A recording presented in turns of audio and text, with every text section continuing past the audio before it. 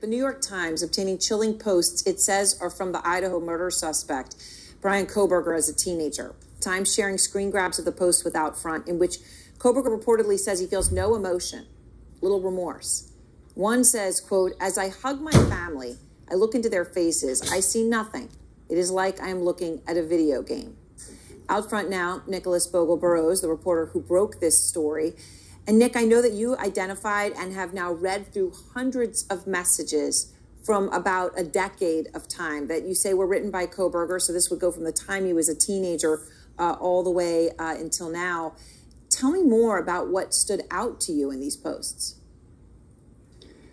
Yeah, so it begins with these posts on a forum website when he's about 16 years old. And he's talking about feeling a range of mental health conditions or problems with his life. He talks about not being able to feel emotions, feeling like he's detached from the world. And as you mentioned, that when he hugs his own family, he sees nothing. He also described looking at his life and going through the motions like it's a video game. And he's really hard on himself, saying he feels worthless, that he's a jerk to people in his life and doesn't feel bad about it afterwards. This is all back when he's in about high school and his later teen years. And what we know about his life after that is that he ends up becoming addicted to heroin around the time that he graduated high school in 2013, and that he's in and out of rehab. Or gaming, right? There's something weird that they may have participated in together that created what Bryan had become. Could it be gaming, guys? I know there's some weird games out there. Could it be gaming? Like a really weird gaming. Like really weird.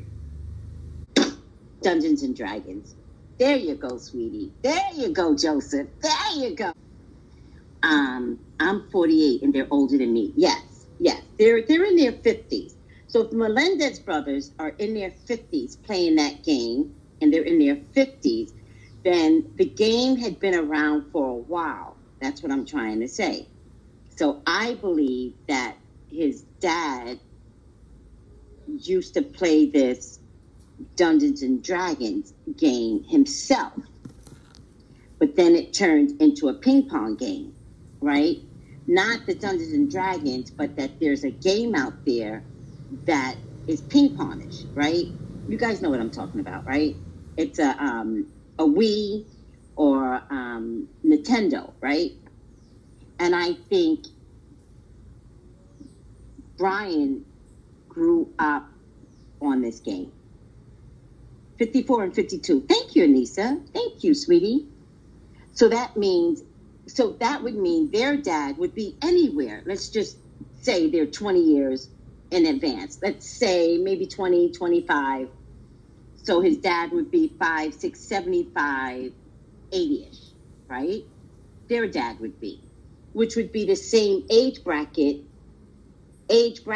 of Bryan's father. So his father is anywhere between 60 and 80 and was around at the time of live Dungeons and Dragons, which meant that when it became a game, because Melendez brothers made that game weird to do in person, right?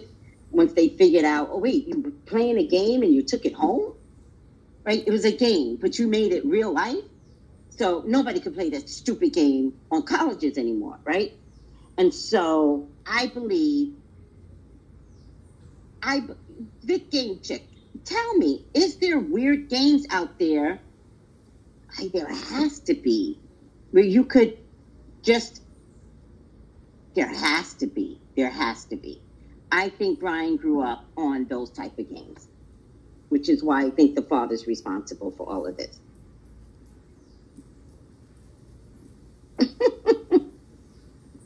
If you would have gave me a little bit, I would have been like, I know what it is, Dungeons and Dragons. Learn to trust your instincts, child. That's why I do what I do, for you all to learn to trust your own instincts. Accelerated motion. Somewhere back in August, which is why I'm getting the number 8, The plot to take someone down, that accelerated. So I'm wondering if him and his dad, because he was smart in that way, because I feel like he was going to do something. He was going to do it around Christmas break or around Halloween.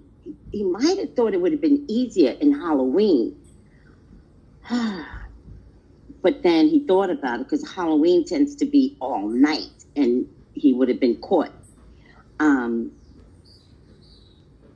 So he did it after Halloween. He did it in November, right? After Halloween. But his plan was to do it during Halloween. Maybe, now that I'm thinking about it, he was going to do it Halloween, but there was too much activity for that to happen. So I'm wondering if he was near their house around the 31st, Halloween. But then I'm wondering if he told his dad, buy a ticket and come get me. I'm wondering when that ticket was brought. If it was after November 3rd, then we know that's a part of the plot. If it was before November 3rd, still part of the plot, but in a way where he knew by a certain date he needed to do this. Now, the other thing that I'm getting is, if he needed to do it by a certain date, which is, I believe, was Halloween, but then he thought about it, because Halloween tends to be all night, and he would have been caught. So he did it after Halloween. He did it in November, right? After Halloween. But his plan was to do it during Halloween. Maybe, now that I'm thinking about it, he was going to do it Halloween, but there was too much activity for that to happen. So I'm wondering if he was near their house around the 31st, Halloween. But then I'm wondering if he told his dad, buy a ticket and come get me. I'm wondering when that ticket was brought. If it was after November 3rd, then we know that's a part of the plot. If it was before November 3rd, still part of the plot, but in a way where he knew by a certain date he needed to do this. Still getting Dungeons and Dragons. You see what I'm trying to say? And King of Cups, what's King of Cups? Father figure. At least for me. I always see the King of Cups as Nick, father. the New York Times reporter, talking about Kohberger suffering from a condition called visual snow. And the Times says he referenced this with the initials VS in an online post that says, when I get home, I am mean to my family. This started when VS did. I felt no emotion.